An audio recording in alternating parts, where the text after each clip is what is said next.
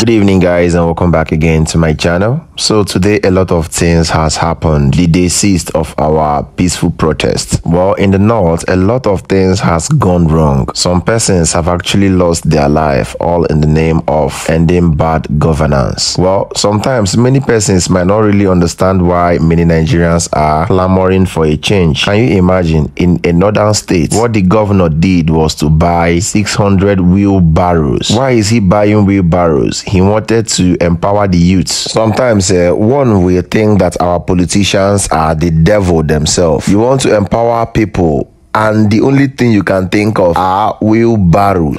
These are politicians, they don't even rate us at all.